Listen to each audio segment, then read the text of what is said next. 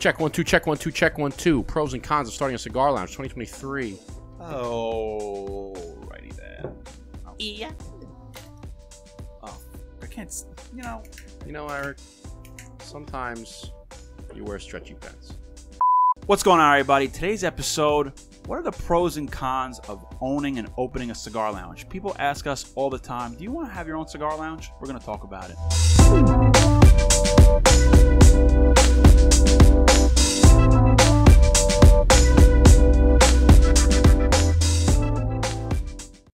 What's going on, everybody? Welcome back to another episode of The Burn Down. My name is Justin, a.k.a. The Dapper Cigar. This is Eric, a.k.a. Brother Cigar.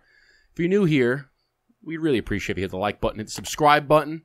Yes, sir. You know what? I want to bring this up because people ask me all the time, like, Eric, did you ever think about owning a cigar lounge? Do you ever want to open up one? You know, have you ever looked into it? And I thought about it. I thought about being a venture of ours in the future. And I always said, you know, The Burn Down Lounge. Not right now. Definitely not. At least in New York. Maybe if we move down south or something, it might be more of an idea. But especially in New York, there's so many restrictions and crazy taxes and so many things you got to hurdle over to get it open. Well, you know, one way you can get around this is if you make it a private, like a members only lounge, like a social club type of thing. Like you open up a spot and it's like a standalone building. And you make it a members club, and people pay a membership fee, and you can make the membership fee like $1, and then people can come and just smoke cigars there. Oh, you know, I didn't know that loophole. I don't know. I'm assuming because if it's a members club, like it's a gentleman, like I would say gentleman's club, but like for the actual term of a gentleman, not a gentleman's club like a strip joint. We're gonna look and get some ass. You know, like an actual gentleman's hangout. Some dirty fish tacos. You can go and people can be a member. It's a private club. And then you can kind of just do what you want inside the club. You can play game, you can play cards, you can drink. I always said, like, maybe it might be a retirement thing, I thought about it. I actually thought about the style of it. I don't know if you've ever seen the show Lucifer. No. Lucifer is a show. Have not. Where the whole premise of the show is that this guy, his name is Lucifer, son of God, cast out of heaven, sent to rule hell for all eternity. And he decides he doesn't want to rule hell anymore, so he comes to Earth and goes to L.A. and opens up a nightclub and just fucking parties. Hell yeah! Okay, and then he gets into it's kind of like a crime detective show too. He gets involved, and he's got the special power. We can, obviously he's the devil, so all those things. But he has a club. His club is called Lux, and it's like basically Carnegie Club, but a little bit more of a little modern twist where it's not as like old school, but it's still the classy where you have like the nice tables and the big staircase, the beautiful bar, the big piano in the middle of the joint, and he always plays piano and does and I always said if I open a cigar lounge with Eric, I want it to look just like this. Because every night he comes down the big stairs and and everybody starts applauding him and he walks down the stairs like as he's the owner of the club. I'm like, this is fucking awesome. And he's always wearing suits and it's great. Dressed in the nines. So anyway. So I found this article, it's from 2023. So is there an exact date on it? No, it says 24 pros and cons of starting a cigar lounge business in 2023. Starting a cigar lounge business. So they go through all different kinds of pros and cons, and I thought it'd be a good idea, to let the people understand the pros and cons of a lounge. There's one in here that I don't know if it's truly a pro. Well, let's get to it. Okay, because I'm reading. I just saw it and I said, yeah, okay, stop. Okay, well, let's read the first one, right? Stop it. Get some help. And I haven't seen it yet, so when I turn the page, I'm gonna see if I know which one you're talking about. But the first one is, they say the pro is rewarding work. Starting a cigar lounge business can really be rewarding and are solving an immediate issue for your customer. It's kind of cut off, so I don't know what it actually says here, unfortunately. We should do one pro and then one con, and then one pro and then one con. So it says solving an immediate issue for your customer. Oh, it's fucking cut off. Oh, bullshit. Well, what does it say? It says starting a cigar lounge business. Rewarding work. Yeah, rewarding work. So, it's basically saying that you're creating an establishment where people actually care about and truly care about and want to come here. I can see that because it's a people business. Exactly. It's a people business. And everybody that comes into a cigar lounge is always leaving a little bit more relaxed, a little bit calm, right? Yeah. They come to smoke a cigar and chill and hang with people. So it's very rewarding to see all the people after their hard day's work to come and relax at your joint. Yeah. Is it daily physical activity?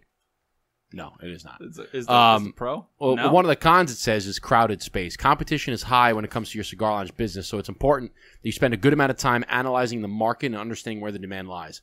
I can see this in certain areas, like New York City. Yeah. Okay, there's obviously a lot of well-established. I don't want to say a lot because there's plenty of cigar lounges, but I can name 5 right off the bat that are very well-established cigar lounges. So if you're trying to open up something like that, it's gonna be pretty competitive, right?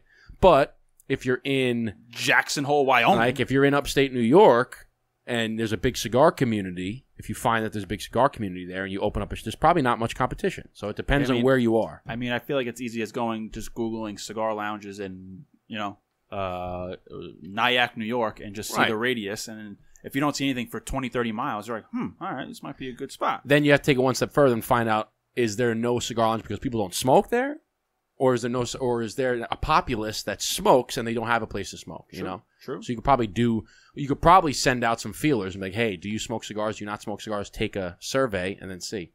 So the next one is meaningful business connections. You never know who you will meet at a cigar lounge. This could be the start of a credible business opportunity. Well, that's the same as rewarding work. Well, it's no. Rewarding work is that you're giving back to the people, and meaningful business connections, just like what we do here. You meet all different kinds of interesting people. You never know who's going to walk in, and you never know what opportunity lies behind that closed door, my friend. It's true. It's true. A little bit different. I also want to say that these cons, I don't know if they're not really negative. They might be, let's call them challenges, because the next one right here is called finding the right supplier. It says most businesses in this space go to supplier. Well, it's cut off too, but basically finding the right person to be your supplier of cigars. And that's not necessarily a con because it's just a challenge. You have to go about and find which one works for you. And it's probably going to be a trial and error. Now, we don't own Cigar Lounge, so we are just saying off of our educated guess, But the next one that they say on Pro is daily physical activity. And I don't know about that, man. You're not in construction, okay? You're sitting in a cigar lounge making sure that your inventory is good and you're making a profit. Cigar lounge businesses typically involve a much greater degree of movement than other lines of work. Most days you will spend your day walking, running errands of your business, performing a multitude of tasks that have a positive impact. What? I don't know about that. As far as I know, every cigar lounge I've been, they're behind a counter, smoking a cigar, watching TV. They are up in the cigar lounge, replacing, replenishing, or interacting with the crowd, or going in the humidor and helping you and walking around. But to say it's daily physical activity, unless you're doing crunches in the back, like he's smoking a cigar. But I'll disagree with that one.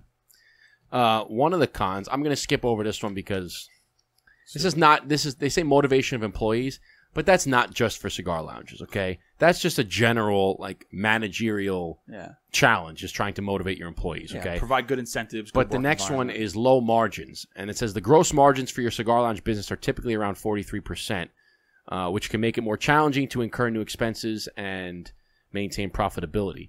Although 40% is not a bad profit margin. I always thought 30% was a typical number, right? I always thought at least 20% was a good number. And granted, it also depends on what price you're getting your cigars at. But typically, I think it's a little bit more than 40% because I know from personal experience when you sell a cigar, they're going to mark it up 100% in some cases. Wow. I mean, look at our cigar. Our cigar is essentially marked up 100%, isn't it? Yeah, essentially. Yeah. In some cases, and I know that that's the case for a lot of if a cigar lounge is going to buy it for $4, they're going to charge $8. And then incur any tax that they have on it. Yeah. If you buy it for $10, you might not be able to sell it for $20. Maybe you sell it for $18 or something, But some of these are kind of funky. But this is good because this is where we're kind of debunking some of these. Amazing perks and discounts. Working in a cigar lounge business comes with its perks. As a seller, you are your own boss. With starting a cigar lounge business, you're the one that makes the decisions. Come on. I mean, these aren't... No, the next one is good, though. It says local community. One of the best parts of starting a cigar lounge business is that you can develop a local following by selling your products at craft shows, farmer markets, even local storefront businesses. This gives you access to additional revenue streams and loyal customers. So that's not so much the cigar lounge itself, right? Because I can see that... the cigar lounge itself is a brick-and-mortar spot. It's a lounge. People can come in there, and they can smoke cigars, and that's how you make a profit. If you want to go to a different spot and take your lounge and say, hey, I'm going to sell cigars from my lounge at a farmer's market, a craft fair, an event, that is also venturing off into different business avenues. That's not necessarily the lounge, although the lounge is like the backing behind that. But I will say that you do develop a relationship with your customers, okay? Yeah. It's not like, for instance, you open up a grocery store. If you open up a grocery store like fucking Pathmark or Wegmans or Uncle Giuseppe's, odds are you don't know people on a personal level that come into your store. But if you open a cigar lounge, every owner of a cigar lounge, hey Johnny, hey Bobby, they know because you Denise, get the same guys. Robert, you know them. How you doing? So, good to see you. How's the family? You know, one of the biggest cons. High employee turnover is taxes. Them mother effing taxes. Uncle Sam coming after. Got to pay them taxes. As a cigar lounge business, you typically pay self-employment taxes, which can be quite high, unfortunately. They're talking self-employment? What about the fucking tobacco tax you pay? They don't even mention that in here. Well, yeah, it varies by state again, but it's important to understand what you will be paying in taxes each year so you can determine if the work you're taking on is worth it. So here's funny, because they put taxes here, and they say typically you'll pay self-employment taxes, which makes sense, right? When you open up your own business and you're self-employed, you're not going to get a tax return anymore. Yeah. Okay, you don't have a W-2 from a company that you have to submit, and then you get a big tax return. You have to pay taxes at the end of the year because you make X amount that hasn't been taken out every month or every paycheck. So at the end of the year, I made X amount, and the government's going to take their share. So that's your self-employment tax. Then they have another one that says you may need to charge sales tax. Depending on what state you're in, you got to charge sales tax. But not on top of that, you have to charge tobacco tax. So you're paying a lot of fucking taxes.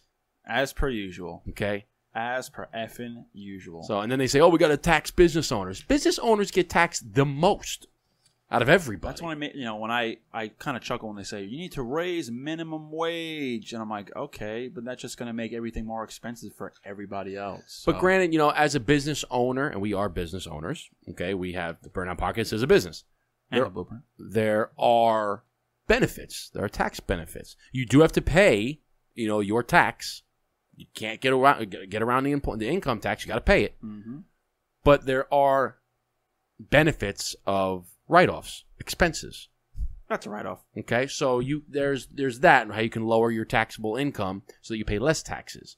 And if you are W-2, you can't do that unless you itemize it, and then you have the household and a lot of other stuff. But as a business owner, there's a lot of taxes. Okay, a lot of expenses that you can a lot of write-offs utilize. Let's see. A pro is higher likelihood of getting referrals. This business is all about referrals, which can be very impactful way to attract and retain customers. It's critical that you have a great referral program in a place like that. Incentivize your customers to tell your friends about your program or your product. Okay. You gotta speak up a little bit, bro. Why am I low? Yeah, very low. Can't even hear you. What the hell? You gotta speak up. Maybe it's just that's basically saying word of mouth. If you're good, if you're a good shop, if you're a good lounge, the word of mouth will get around to you. That's what they're referring. You just have that gentle voice. I do. I do. This one they have as pro. This is not a pro. Okay, location this is everything. They say easy to learn business. Oh. Okay, stop it. All right, listen. Yeah, it says when starting a cigar lounge business, there's a ton of information. It's on page. Did you miss location is everything? How is that a pro? Oh no, I'm bouncing around. Easy to learn business. When starting your cigar lounge business, there's a ton of information readily available to you online, like Facebook groups, YouTube videos, starter story, whatever the hell that is. Plug. This will help you get the business started and answer any questions. However, I don't want people to think, oh, it's so easy to do it. No, starting any business is not easy, okay? You have to obviously learn. There is a learning curve. You're not just going to jump in. You can't just watch 5 YouTube videos and be like, I know how to run a cigar lounge. No. I know how to do this business. No. Stop that. I feel like it's and it kind of goes with one of the cons here. I mean, the pros, a simple business model, but essentially. Yeah, get a simple business. But you buy cigars, you mark them up, and you sell them. Yeah, exactly. It's not really an easy business to learn because you have to know origin cigars, different countries cigars, where this one comes from, what this flavor provides, what this tobacco flavor profile provides. It's like you need some experience. You can't just be cold turkey. Yeah, if you want to be successful. You can't be like an 18-year-old kid and be like, never smoked a cigar in my life. I'm going to open up a cigar lounge. Like, perfect example. You're a cigar smoker, and you want to go into one of your local lounges, right? You have a couple options. You want a spot that you can go into and enjoy your cigars. Let's say you go into a spot and you ask the guy, hey, look, I'm looking for a cigar. Like, what do you got new? Where's this? Like, can you recommend a cigar for me? And they don't have any clue. Oh, I don't know. I don't know. I just.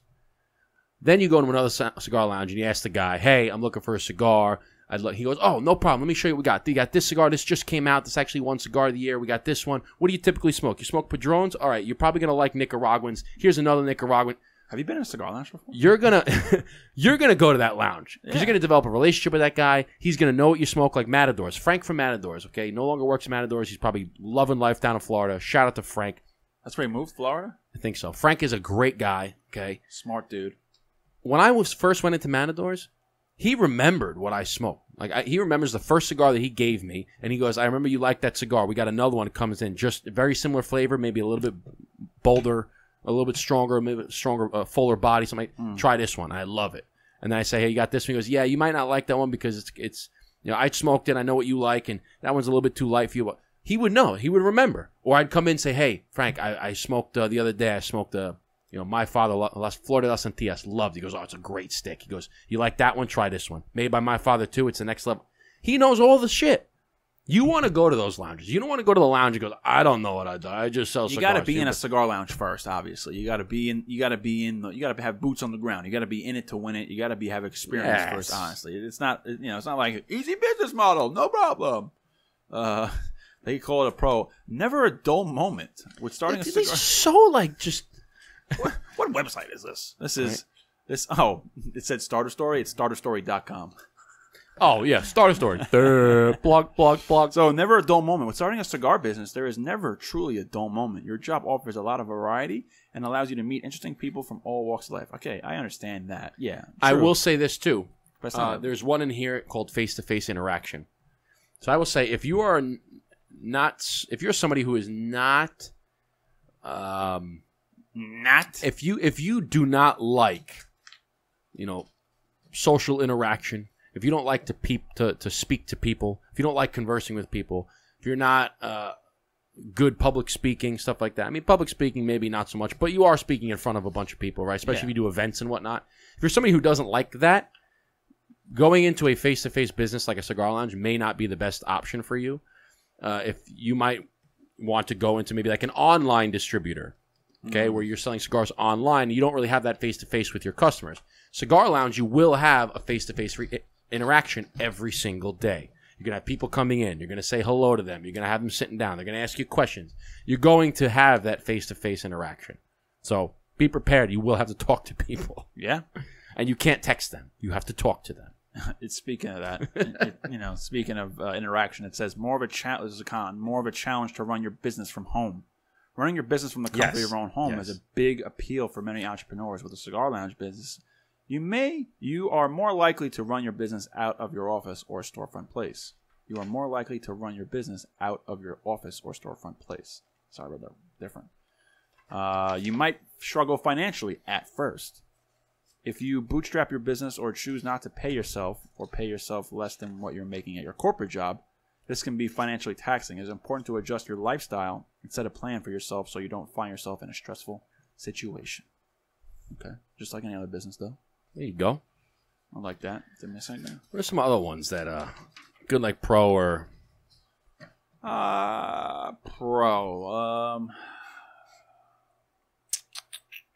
pro of owning a cigar business or a cigar lounge? A pro of owning a cigar lounge or business. I will say this. It is definitely duplicable. Okay, so let's say, for instance, Matadors, okay? You open up one shop. You start with one shop, and you're very successful in that shop. You can just rinse and repeat.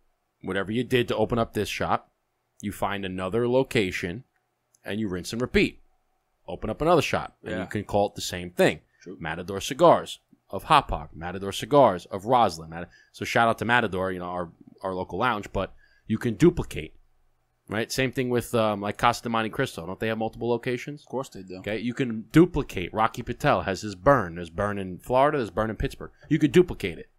Once you find what works and granted, you're going to have to do some research in your different areas, but once you find out the model, okay, I got this, these are cigars, I'm running these events, I'm doing this stuff, then you can open up another shop. Then you can open up another shop. And you can kind of franchise out a little bit. All right.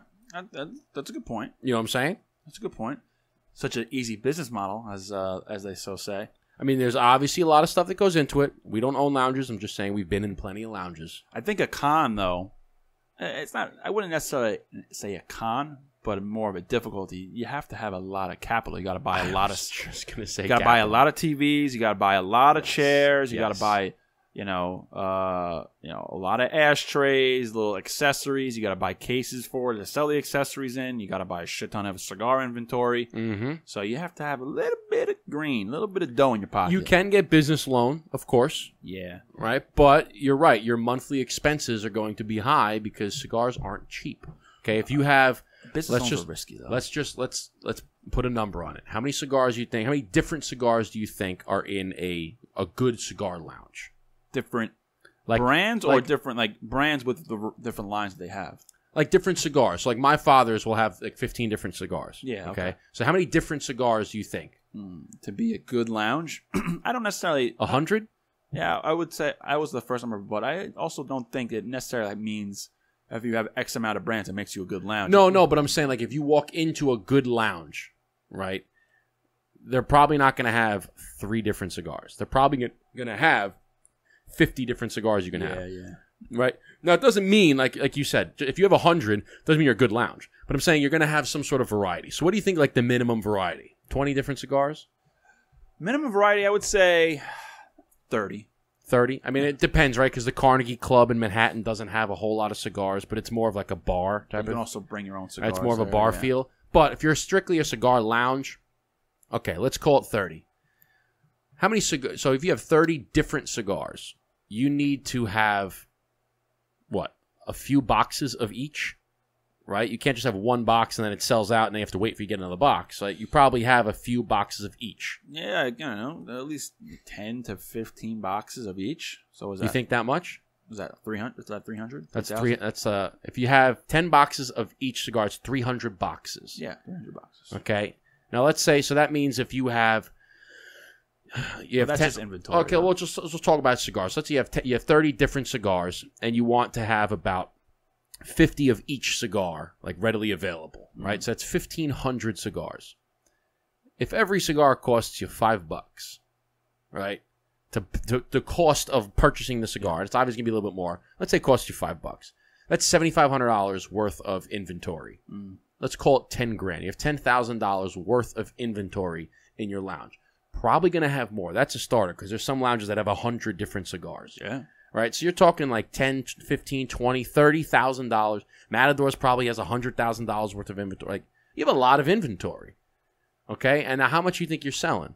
Right? You're probably going to have to they're spending $10,000, $15,000, $20,000 every single month to keep everything up and running. Yeah, I would think you obviously, buy less when you first start, and then as you grow and as you gain a more of a customer base, then obviously you're buying more cigars. I wouldn't just off the rip, fucking buy 3. Right. But I'm saying 300 boxes. It's not a business model where you're going to spend, a couple $100s a month to keep the lights on. You're probably going to spend tens of thousands of dollars a month to keep the lights on. Mm-hmm. To keep everything afloat. Yeah.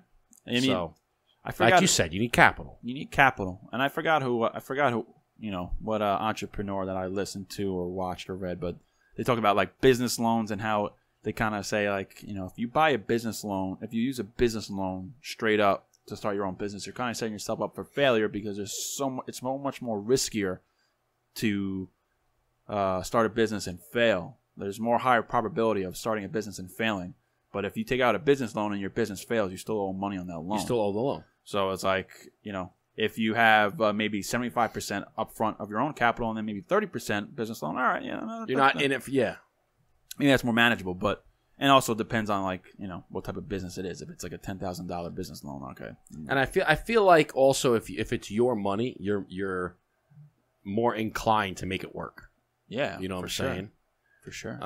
There is no, like declare bankruptcy, I can't afford to pay back the loan, right? I put in $100,000 of my own money. I better make this fucking work. It's my money. Otherwise, I'm Audi $100,000. Okay, can't do it. Audi $5,000, my friend.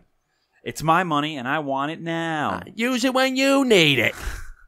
No, that's good. We're about a half an hour in. I think it was a good, quick little episode. Pros and cons. Cigar Lounge. What are we at?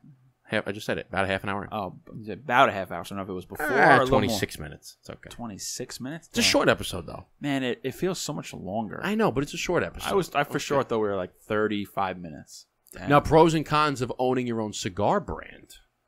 Oh. Quick little segue into owning your cigar brand. Well, the pro is if you start a podcast and after 3 years you can get your own cigar. Well, it's easy to promote. You already have a customer base that potentially might buy, especially if they work some special There's negotiation power up front. Yeah, it's good, pro. I will say when you start a cigar brand, though, you try to. I mean, if you can build up a network prior of loyal followers and fans. Then you have like a baseline where when you put something out, they're more inclined to buy it. Yeah. Although, starting with your own cigar brand is probably less capital. Yeah. I'm assuming, depending on how many lines you come out with, right? If you come out with 10 different lines and you want to buy 10,000 cigars of each, you're going to need some capital, okay? It's going to cost you a little coin. But you don't have to get a brick and mortar. You don't have to pay the utilities. You don't have to pay all that stuff. You basically, it's like that online model where you have your cigar and you send it out, and then our business model is one brand, one size up front. Let it build a nice little base. And there will be more. There will definitely be more. But wait, there's more. We're putting out in the universe right now tonight on this podcast. Well, we already knew that, but. Let's document it so 5 years from now we can replay this and be like, huh, remember when we said it? Remember when 5 years from now, we will have 5 years from now, mark my words. Okay. September 20th. 5 years from now. 7:35 p.m. 5 years from now, we will have the 3 lines completed and 3 sizes of each. 5 years from now. Whoa. That'll be 100%. Whoa. I like it. And we'll be probably looking at much more than just because right now we have the one, but we're sampling the second one, okay, and by 5 years from now we'll definitely have the third one. We will have a size up and a size down of all of those, so there'll be 9 cigars, and we'll probably be talking about some like limited edition ones. Yeah, about. I don't know. Obviously, I have to see how I feel once we get a second line, but I feel like this is my baby. Like I don't know if I don't know if I'm gonna start favoriting cigar lines. This is what started it, babe. I know, but you can't stop here. No. There's no stopping here, man. No. We didn't come for just one and done. But I could see people saying like, "Oh, what's your favorite one? What which one do you like the most? What's the best one?" And I'm like, yeah, okay. Well, that's like somebody asking when you have 4 kids, who's your favorite? Exactly. And they're all my favorite. And then you tell the one on the side. My brand is the favorite. Burn Down Podcast is my Burn Down Incorporated. That's my favorite. The Burn Down Podcast. The Burn Down Cigars. Those are my favorite. Yeah, because we have the Burn Down, right? So this Burn Down Incorporated is the umbrella. Then we have the Burn Down Podcast. Okay, we have our Burn Down Cigars. We have the Blueprint. We'll have the next one. We'll have the next one. And then if we open up a lounge, we have the Burn Down Lounge, right? Like we'll have the Burn Down Incorporated is the entire the BDP Lounge, man. No, it's called the Burn Down Lounge. Oh yeah, of course, but because you have the Burn Down Podcast, that's the podcast. You have the Burn Down Lounge, is the lounge. We have Burn Down Cigars, which are these. Or the Blueprint. It's a lounge that strictly just sells our cigars. You know what? It would be like a Carnegie Club, right? Bro, that would be the first of its kind. I don't know any. Okay, I believe there are a few lounges out there that just sell their own hand rolled cigars, right? But it would be almost a first of its kind, having a podcast, a cigar line in its lounge, just all about itself. We could do the podcast from the lounge. Say less, bro. You know what I'm saying? Say less. And then I can even see you can have like our main focus is our cigars. You have like 5, 6, 7, whatever it is, 10 different lines and all the different sizes. And those are the main focus. They take up like when you go to Matadors and like you go to the back wall, it's all Davidoff. The whole fucking thing is Davidoff. Yeah. That would be like this whole wall is all burned out. Blueprints and all the other ones, cigars, right? Yeah. And then you have a few other ones here and there for the people, but like this is the focus. Yeah, most definitely. Dude, I like it. Dream building right on the show. Yeah, that was sick. I never thought of that. You know what I'm saying? And then we have a separate section in the back that's like a closed-off room where we do the podcast from. And you have the glass. Dude, you have the lounge. My man's mind is racing. Dude, you have the lounge, right? And it's a lounge, the burned-down lounge, okay? Everybody can hang out. You have the TVs. You have a whole nine. You have a bar. You have our cigars are the main focus. And then in the back, you have a separate room that is set up for the podcast. It's got a table with all the microphones, and it's got the camera. It's got everything. But you have the entire wall of it is glass, and we soundproof, like soundproof glass. I don't know if you can do that, but we soundproof it where it's like completely sealed, like a recording studio. Yeah. Where you have the guy who's the sound engineer, and he's got the mixer, and he can see through the glass. You can see the artists, but you can't hear them. So everybody that's at the lounge can see us recording the episode, but you can't hear it. And you have like an on air, and you lock the door, you can't come in. And then people are like, what are you doing? Oh, that's our weekly show. Get me fucking... Dude, quarter chub right now or quarter chub right now? Fucking plums are juiced right now. Dude, I'm telling you. Dude. Dreaming. I love it. Dreams. That's going to happen. I like that idea. That's a great fucking And it's just one spot, right? Because we always talked about eventually getting a standalone spot that we could, in between wherever we are, that we can film. Just make that a lounge. Make that a members-only lounge. Yeah, yes. It's where we conduct business, but also, if you want to pay a monthly membership, you can come and hang out. Smoke cigars, watch football, watch TV. And if you're a member, then you get the discounts. It's like being a member on our website. That membership will tie over into... If you're a member on our website, you automatically get access into the... I like all this streaming stuff. Into the lounge. This is nice. We can have monthly events there. It's real nice. Where we give it the members only. If you're a member on the website... You come to the lounge. That's when we go live and we'll give out the gifts, the giveaways. And Bro. Did we just come up with all that right here? Dude, my mind never shuts off, man. You know me. Sick. Fuck, don't get me started. Don't get the juices flowing. You don't tell me this shit. I just came up with it. Oh, okay. That's what I'm saying. We just came up with this on the fucking That podcast. whole glass thing, I just came up with that right there. Damn. It's good. It's good. I like it. We're gonna call it. We're gonna end it there. We're gonna call it. If you like this episode, please hit the like button, hit the subscribe button. Check out the website, burnoutpodcast.com. Become a member. Check out the blueprint, our cigar. If you are a member to our website, you get 15% off. Okay? We also give away shit. We also give away shit. Cigars, accessories. Not shit, good shit. Spirits, and more to every month to all of our members. And check out myself, The Dapper Cigar. Check out Eric, Brother Cigar. Check us out, Burnout Podcast. That's it. And we're on the road to 50,000 subscribers on YouTube. That's it. We're up to what, 41, 42,000? If not, we're probably there. And the next road's 100,000, which we'll get there. Once we get 100,000, that plaque is going right. Oh, yeah. See that rookie move sign? We're getting I'm telling you, that plaque, that's not far off, dude. No, it's not. We're getting rid of that plaque. We're going to put it over there. And we're going to get rid of this chalkboard thing because rookie moves. Put it over there. And we got the nice YouTube plaque. Actually, it's going to probably be blocked by you, so we got to put more of a centerpiece. No, we get it. We'll figure it out. But again, ladies and gents, thank you guys for watching. Thank you for listening. We appreciate you. Thank you for all our support. That being said, cheers, chin chin, and salud. We love you guys.